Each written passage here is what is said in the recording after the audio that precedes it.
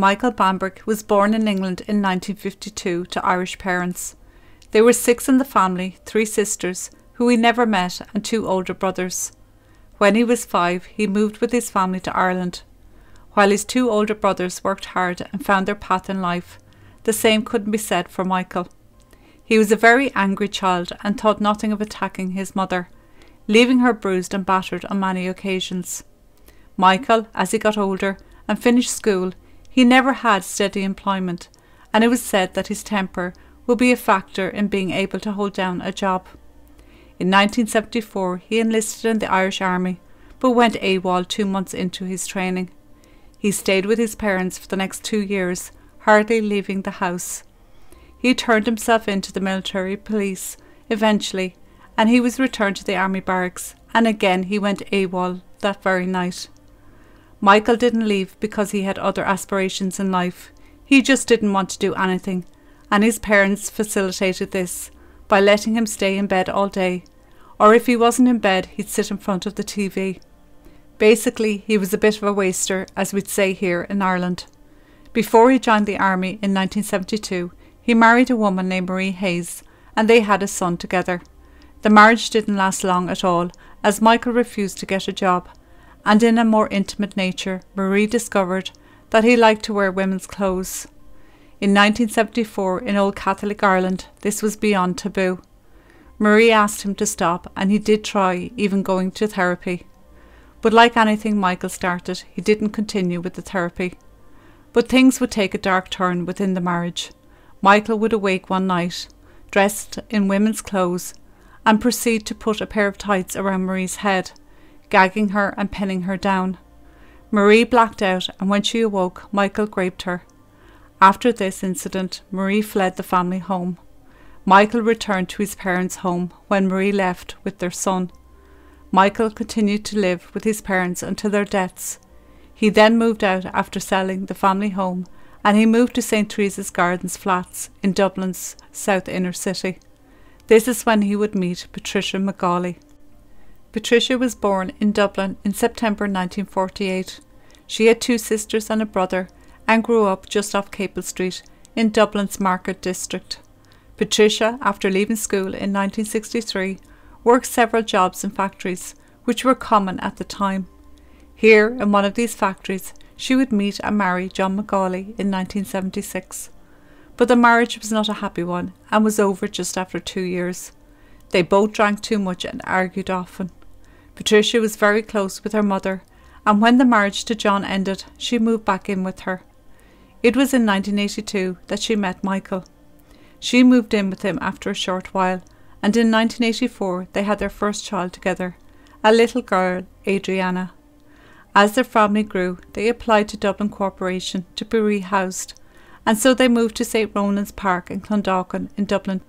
In 1990, Patricia had another child with Michael, a little girl, Louise.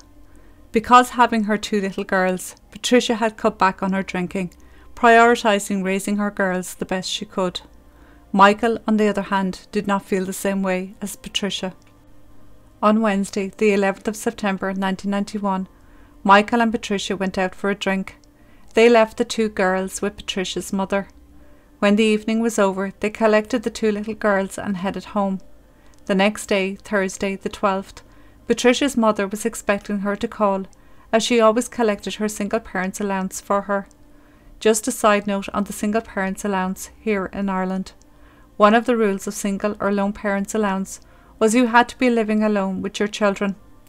It wasn't regulated very well, and so many had a live-in partner, and the social welfare offices didn't keep tabs very well. And usually they didn't find out unless you were reported by someone, that is, a neighbour. But because of the area, most were doing this, and so by reporting someone, you were only drawing attention onto yourself. So many got away with it. So instead of Patricia turning up to her mother's house, Michael turned up to collect the payment, and the 2 girls, who usually went there after school. On Friday the 13th of September, Michael would say that Patricia had left the house at around 8:30 p.m. the night before, on the 12th, after another row, and that she was heading to her mother's. But her mother would say she never turned up. So by Sunday the 15th of September, Michael went to the local Garda station to report Patricia missing. He told Gardaí that Patricia had left the house and gave a description of what she was wearing. Gardaí took the report and began a missing person case investigation. Neighbours said that she kept herself to herself and didn't really know her, but knew that her and Michael had an explosive relationship and could often be heard fighting. They also reported that on the Wednesday night of the 11th, a ferocious row was heard, with a lot of screaming and shouting, but eventually it went quiet and nothing more was thought of it.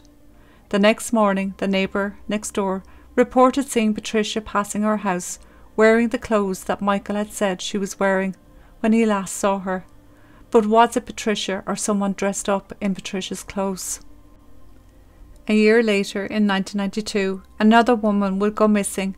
Her name was Mary Cummins, and she was from the Liberties. The Liberties is an area in central Dublin and located southwest of the inner city. Here you will find a Guinness brewery, whisky distilling and historically the textile industry and tenement housing. Mary was a single mother and in 1992 had a 5-year-old daughter. She was reported missing by a friend and neighbour on the 24th of July of that same year, the day before she had collected her single parent's allowance and gone shopping. Mary was born in December 1956 and spent her first 4 years of her life in an orphanage. Her mother was a teen when she got pregnant, and because she had no support, she had no choice but place Mary in a home. Mary was eventually placed with a family on the South Circular Road in Dublin. She would grow up with another adoptive sister, who was practically a twin as there was only 4 months between them.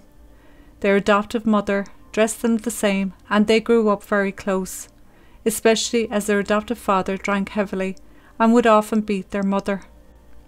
When the 2 girls were 15, their adoptive mother passed away from cancer, and 5 years later their adoptive father passed away from a massive heart attack.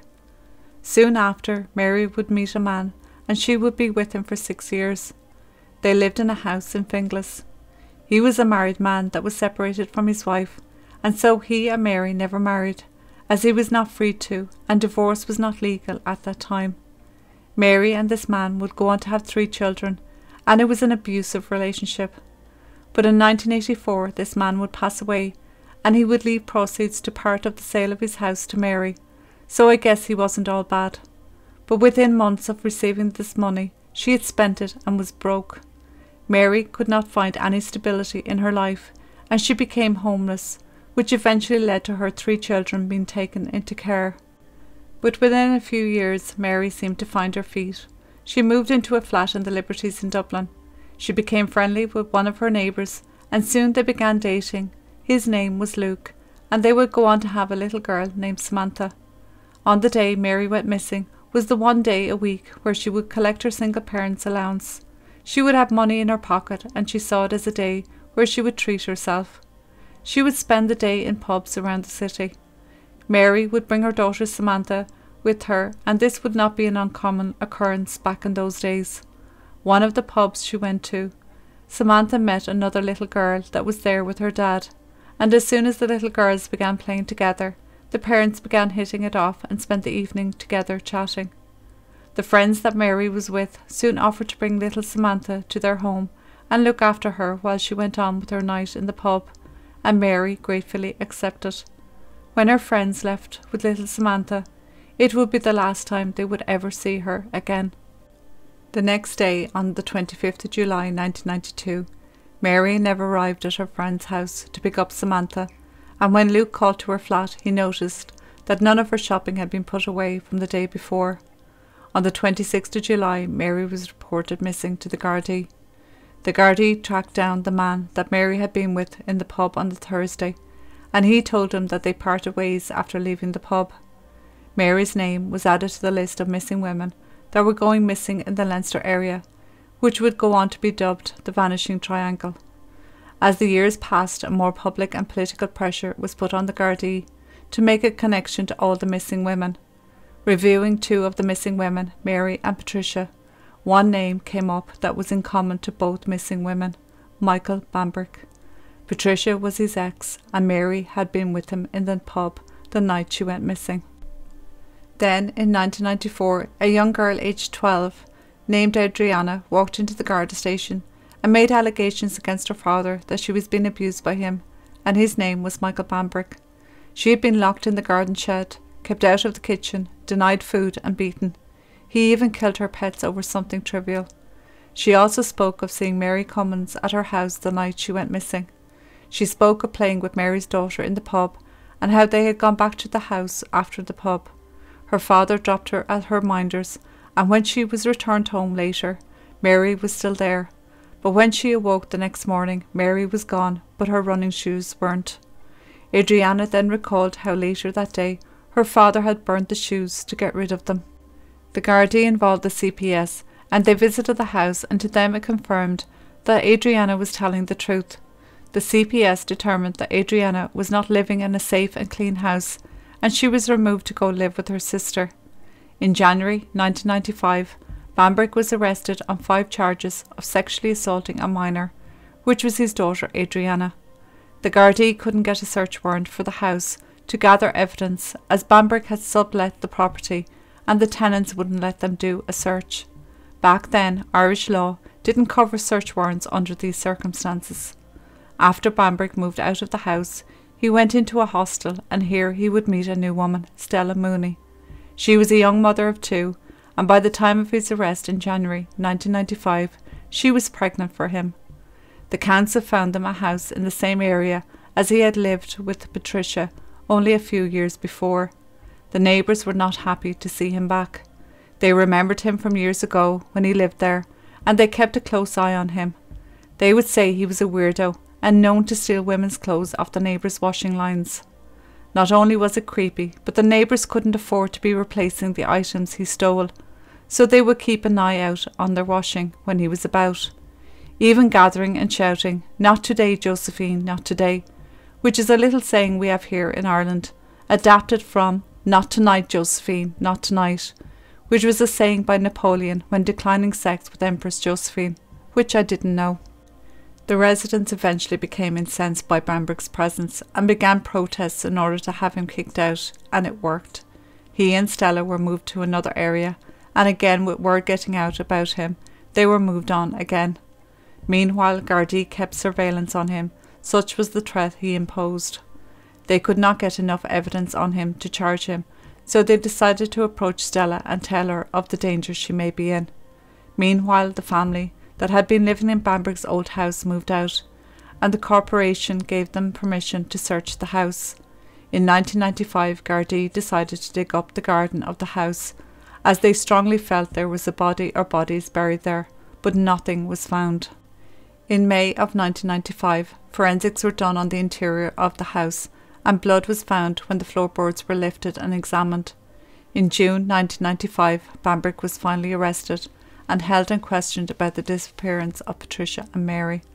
On the 13th hour, Bambrick confessed to killing both women and told them what had happened, how he disposed of their bodies and where they could be found. He described what happened to Patricia first. He said he and Patricia had been out that night, and on the way home they argued, as Patricia wanted to collect the children from her mother's house, with Bambrick eventually giving in and collecting the children. They fought again when they got home, as Patricia had no cigarettes and wanted him to go get her some. Eventually things calmed when Bambrick found a single cigarette in the house. They went to bed and had sex. He said he tied her up and Patricia started gasping and turning blue. He stated that sometimes Patricia liked this type of bondage, but other times she didn't. When Patricia was dying, he said he went to get scissors to cut the tights from around her head, but when he returned to the bedroom, she was dead. He also stated that he was wearing Patricia's underwear and clothes while performing sex. He moved Patricia's body to the box room in the house and went to sleep. The next morning he got up and brought the children to school, went to his false placement as the caretaker, went to Patricia's mother's to collect the children and Patricia's social welfare payment. The following day was when he finally contemplated what to do with Patricia's body. While the 2 girls were at school, he decided to cut up her body. He placed each part in plastic bags. That night he made several trips by bicycle to a local dumping ground and buried Patricia in shallow holes. The dumping ground was just a 10-minute cycle from their home. Next he described how he had met Mary Cummins when he was out with his daughter in a pub. How the two girls got on playing together, which was an opportunity to chat up Mary. He invited Mary back to the house. First they went back to Mary's house and dropped off groceries that Mary had bought that day. Then they got a taxi and dropped off Adriana to the childminders and went on a pub crawl. When closing time came, they both made their way to Bambrick's house. The childminder brought Adriana home and she went to bed. Things then progressed between Bambrick and Mary in a sexual way. He said Mary allowed him to tie her up, with the gag rolled in her mouth and her hands tied behind her back. The next thing he knew, she was dead. Again, Bambrick moved the body into the box room and cut up her body, putting her into bags, as he had done with Patricia. This time he used a wheelbarrow to move the body parts and dumped them in some nearby brush near a school. It is reported that Bambrick said, quote, he was glad to have their deaths off his conscience, and he was glad that the two women would have a decent burial now. He also said that he knew he had killed Patricia and Mary, but that he didn't set out to do it. I want to tell Adriana that I'm sorry for what I have done and I love her a lot. Louise, his other daughter, was too young to understand. I hope they have a good life. The Gardaí searched the two sites and they were less than half a mile apart. Patricia was the first to be found and then Mary. The recovery took 3 days and the state pathologist was brought in and forensics was done to confirm they were indeed the bodies of Patricia and Mary. Gardaí in their investigation also spoke to the women that were known to have crossed Bambrick's path, including his ex-wife and Stella, his current girlfriend. In October 1995, Bambrick appeared in court and was charged with the murders and remanded in custody as he did not apply for bail. He was homeless, so I guess he saw it as having a roof over his head and 3 square meals a day. He was also granted free legal aid as he was not working at the time. Bambrick pleaded not guilty and felt the deaths were not intentional and therefore not murder. While being interviewed by Gardaí, he did admit that he caused the deaths by engaging in sexual acts, but he maintained it was an accident in each case. It was pointed out to him that he didn't act like someone that caused an accident. In fact, he did everything to cover up the deaths, not calling for help, cutting up the bodies, hiding the bodies, and most of all carrying on with his life like nothing had happened. On May the 3rd, 1996, Bambrick finally got his day in court. The trial was held at the Four Courts in Dublin. He pleaded not guilty again to murder, but pleaded guilty to manslaughter on both accounts. The DPP accepted this plea and stated that there would be no need for a trial. Before sentencing in July of 1996, Bambrick's previous convictions were read to Justice Paul Carney, 6 in total. One was for indecent assault on a woman in 1974, after his marriage had broken down, and this woman pressed charges, and he served 9 months. The other 5 convictions were for larceny, which was for Bambrick stealing women's underwear. Patricia and Mary's families sat in the court while what happened to their loved ones was read out to the judge. They wept when they heard what they had gone through. Bambrick's defence offered no testimony, but wanted to express Bambrick's profound remorse for his actions. The sentencing was adjourned for a week, so Justice Paul Carney could review everything before sentencing.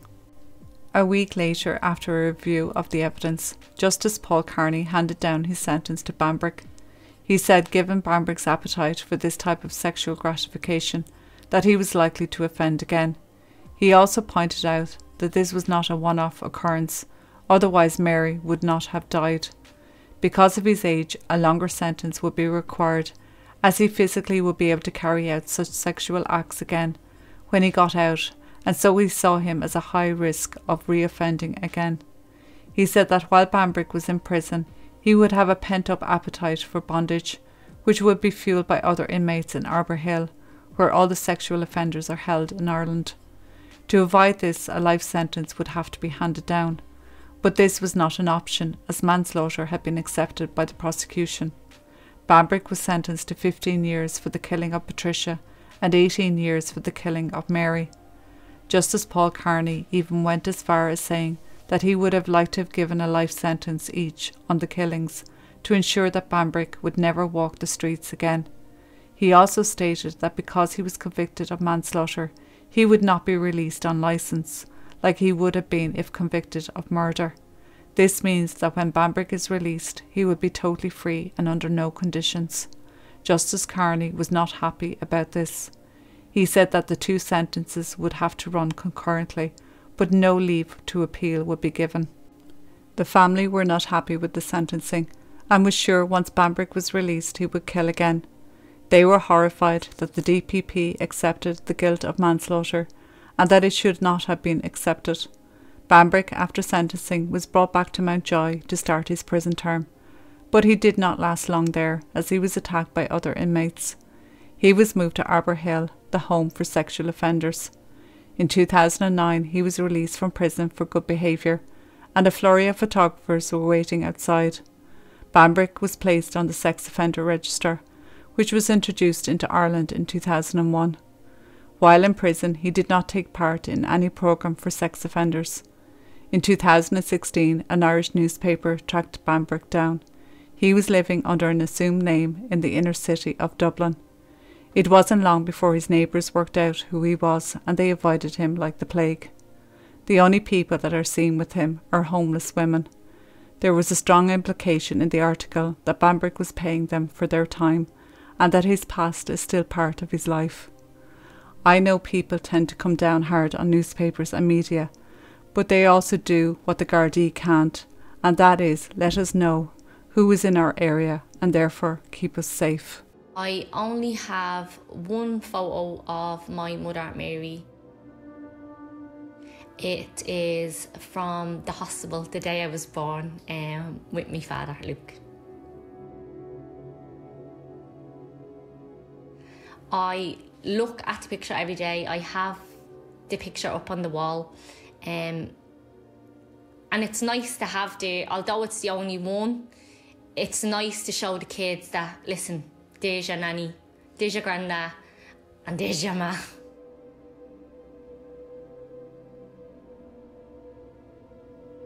My heart definitely goes out to the families that are wondering every day, is someone going to come through the hall door? Are we going to get a phone call?